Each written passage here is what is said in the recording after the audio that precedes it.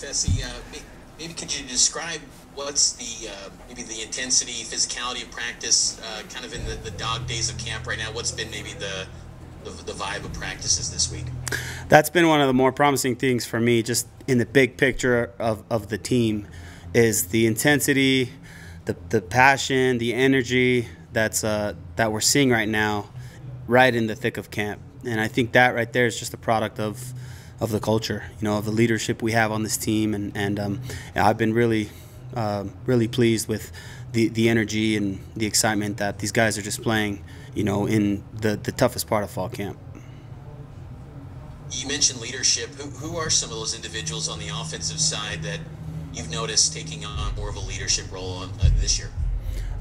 First guys that come to mind, just obviously our three quarterbacks battling out, done a great job. On the O-line, Harris LaChance is a guy that always sticks out to me, how vocal and how much energy that guy has every single day, whether things are good or bad. James Empey's always a solid leadership figure, does his job. Receiving room, Neil, Gunner do a great job. Nakua brothers, so much personality and energy. They do a great job. Keanu Hill does an unbelievable job.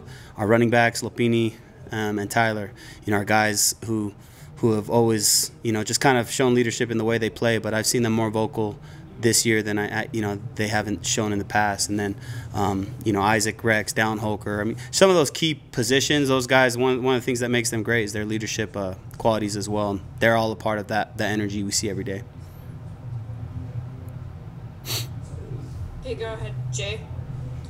Fesi, I'm just curious, are you ready to share kind of your receivers depth chart with us yet, or are you still a little bit away from nailing that down? Yeah, I'm not ready yet. I think it's taken shape, but there's still things I got to figure out and work through. I can say that Neil and Gunner, it's not a surprise, are two guys that we're going to be investing heavily in. They're proven guys. But after that, there's a plethora of receivers who, with a little bit more time and reps, I can start to discuss that more.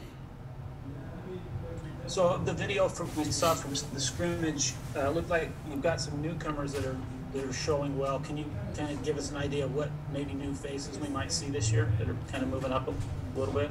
Yeah, newcomers as in like their first time here, or just guys who haven't played a lot, like in the past?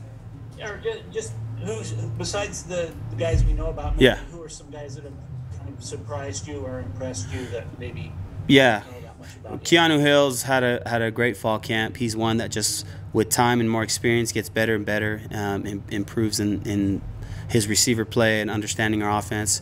Chris Jackson is another one who's taken such a big step in terms of just the mental part and knowledge of the playbook. He's super comfortable, and I completely trust him, understanding the playbook.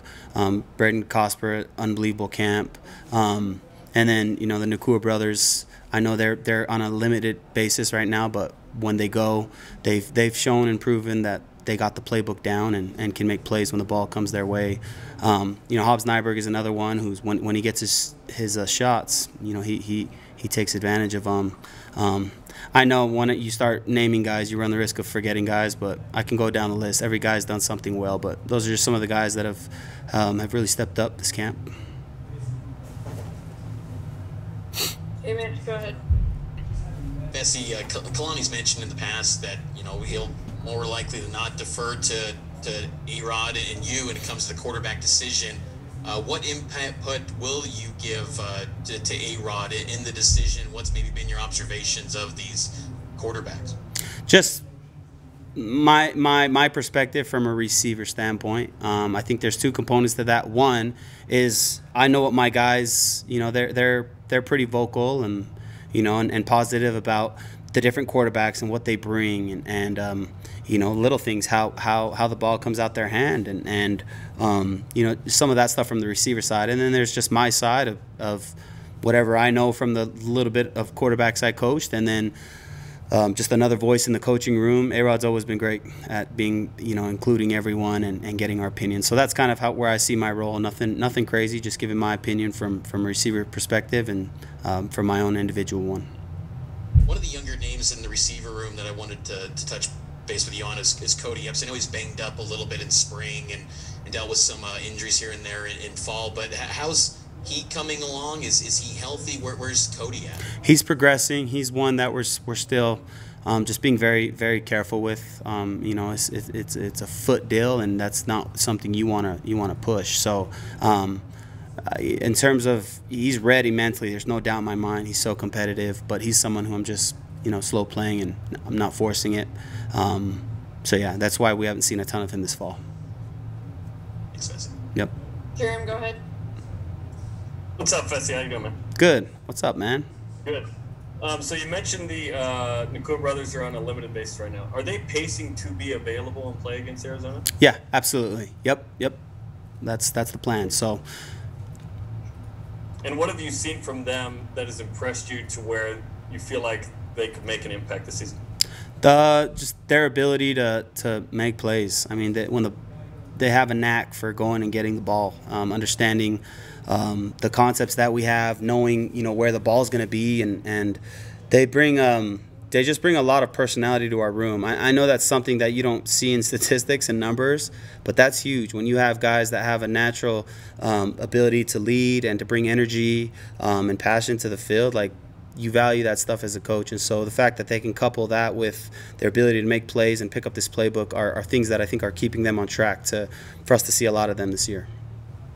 And did they integrate right away really well, or did it take a second? Right away. And the reason why, one, I think they're going to fit in no matter where they go. That's just their personality. But the other thing is just a credit to our room, man. Those guys, no egos, welcomed them in with open arms right away. And then that trickled out to the rest of the team. I just think the culture of this team and the way everyone's taking them in is just more proof of the family unit and bond and the culture that we have here. Okay, last question. Greg, go ahead. Hey, Fesi, I know you're busy with your own thing, obviously, but have you gotten any sense of the buzz Dax is creating with Washington? And I'm sure you're not surprised that he's opening eyes. What helps him do that at a high level, do you think?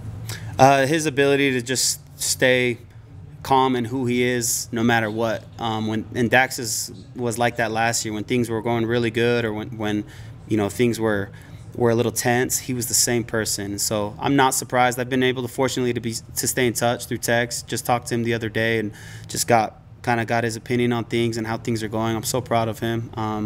I know he's just going to continue to keep doing well, and I think the future is really bright for him. And what does it mean to have, presuming he sticks, have BYU receivers, contributing at the next level for this program?